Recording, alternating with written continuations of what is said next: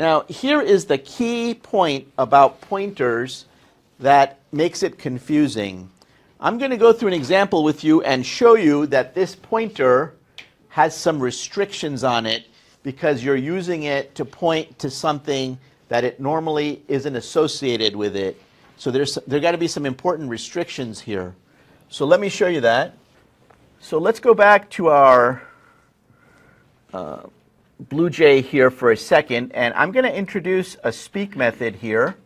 So I'm going to say public void speak, and then in here, in the other classes, in the bird, I'm going to override that method, and I'm going to override it in some of these other methods also.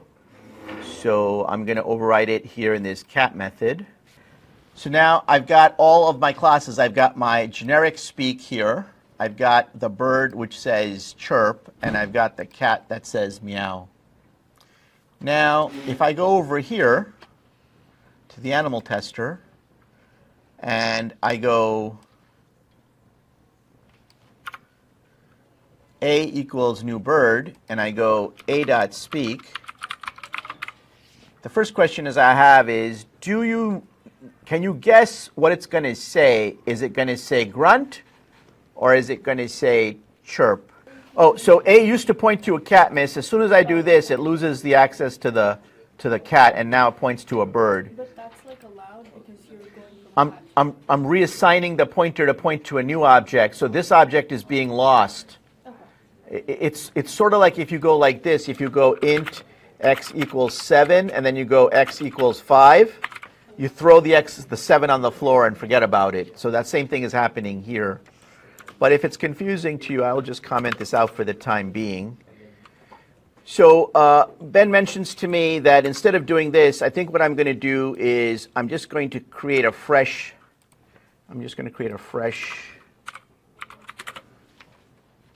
sentence like that to show you that I can declare and define with a mixture, right? I can declare and define with a mixture. So now my question remains, when I call the speak method, is it going to call the animal speak method or the bird's speak method? Yes, Mr. Deguj, what's your guess, sir? I think it will say grunt to the end. Well, you might think that, but it turns out that Java is pretty smart. Let me show you. And you can see it knows it's a bird, so it calls the bird speak method. Now, this business here where I had an animal pointer, but I told it that it was also a bird, and it knew enough to call the bird speak method, this is a topic we're actually going to discuss a different day. This is topic number 7 on the board here called polymorphism, the whiteboard over there. And that's going to be the topic for a different day. What I want to talk about today is a slightly different topic. Let's go back to our bird class, and I'm going to put in a fly method here. So here is my fly method. Now I want you to notice that the animal class, you see it doesn't have a fly method. You see that, right? It doesn't have a fly method, but the bird does now, because you know that birds fly, but most animals don't, right? So now I want you to notice something strange. When I go over here and I go fly, do you think this will compile or not? And this is where it starts to get a little tricky. Please discuss with your partner, do you think this will compile?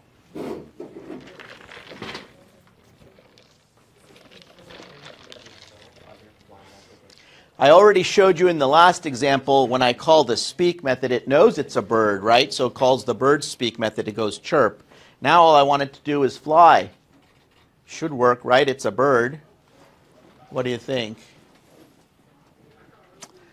Strangely, it will not compile. And this is the main point of today's lesson, the main point of today's lesson. So to understand why it knew to chirp like a bird but doesn't know to fly like a bird, seems weird, right? When I told it to speak, the thing that it checked at compile time before it started to compile is, can an animal speak? That's the only question it asks. Can an animal speak? And the answer is yes. We know that because here is the speak method for animal. So the compiler gave it the thumbs up, it compiled, and it started to run. At runtime, when it ran, and I told it to speak, instead of going to the animal speak, it said, wait a minute, is there a special speak method that I should call because I'm some special kind of animal? And at runtime, it realized that it was what? A bird. It realized it was a bird. It says, oh, hey, I got my own speak method. Let me call that one. So it calls that one. So now when it calls that one and it's time to speak, it says chirp. Now look what happens when I ask it to fly. The compiler at compile time asks, does the animal know how to fly? What's the answer? No. The answer is no.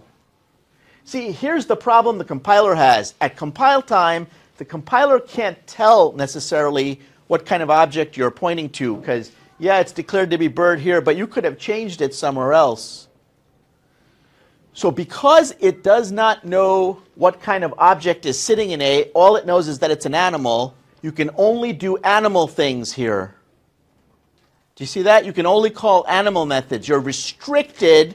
The pointer is restricted. We used to say the pointer is deprecated to only calling methods that an animal knows about.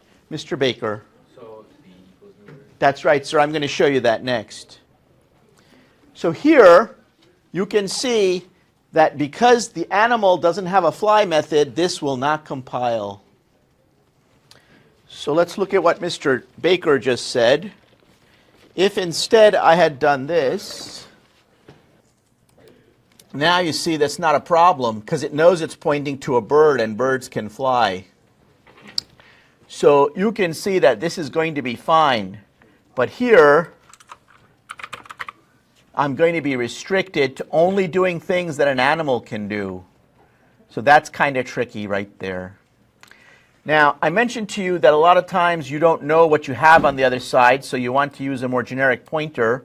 It turns out that this is most often used, this trick of pointing to a different type of object in conjunction with an array or an array list. So let's take a look at that scenario for a second. I'm going to give you a 2-minute break to think this over, and then we're going to pick up in just 2 minutes.